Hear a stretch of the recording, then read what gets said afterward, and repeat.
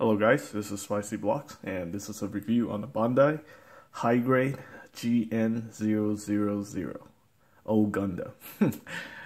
This model kit came from Gundam 00, which is a series that ran from, it's actually a TV series that ran from 2007 to 2009 in Japan, and this one is released in 2009, made in Japan.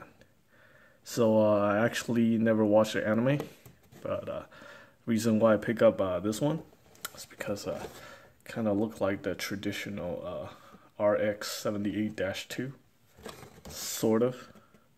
I mean, it's got a lot of similarities, and originally retailed for 1,200 yen in Japan. Pretty cool. It's around like 11 or 10 bucks. So, all right. So let's take a look at the model kit. It's fully built and custom painted. I did a lot of panel lining and a wash on the legs. Also painted these parts right here with gold instead of using yellow. Also painted the helmet or the headpiece extensively. You can see we have the ornament on the head, which I painted with gold and accent with the red color. And I also added some sticker. I actually used a sticker for the eye this time, and the rest are just, I also painted in the chest piece right here with the red accent color. And yeah, also I did some panel lining on the shield as well. And for accessories, he does have a couple things. So first off, it's got this shield right here.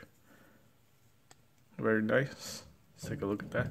It's got a handle right here for the shield, so you can hold it underneath and attach it to his arm, like so. Very cool.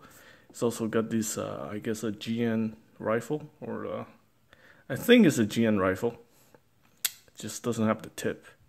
So GN actually stands for Gundam Nucleus, which is like some sort of a power cell for the mobile suit, the Gundams, in this particular series. I don't know what's actually powering it, but yeah, that's all I know about it. So a lot of the weapons are GN base, Gundam nucleus base, not nuclear. But they all have this very interesting thing on the back, which is called the GN drive. So yeah, that's pretty much all I know about it. It's also got this beam saber, but it doesn't have any beam effect parts to it. It's just attached to the back. And the way it's attached, it does look a lot like the RX-78. So yeah, it's pretty cool. Now he does have one interesting gimmick. So I have the action base over here. I'm gonna take off this thing right here, which they call it the GN feather.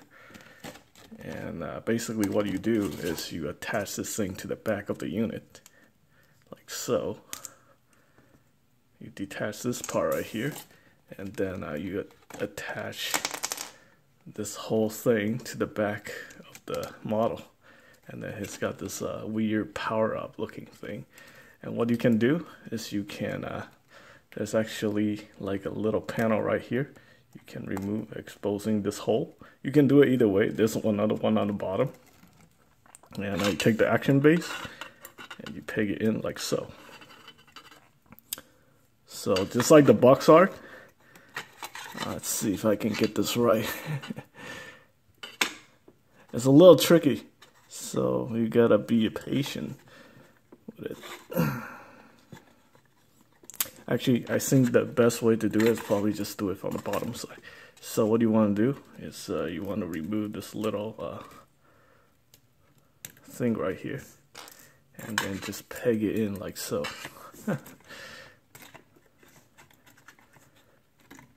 And then you can do some, some floating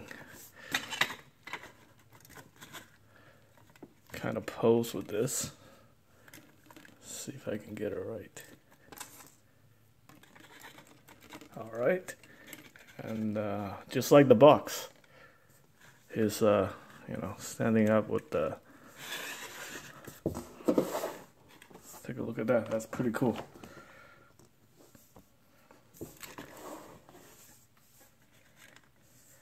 And yeah, that's pretty much it for this review. You can probably find this on Amazon for about maybe 15 bucks. Anywhere between 13 and 15 bucks. And you might get free shipping on it too. So this is a pretty nice little kit. It's probably only take me about 40 minutes to build. Excluding painting. The painting actually took forever.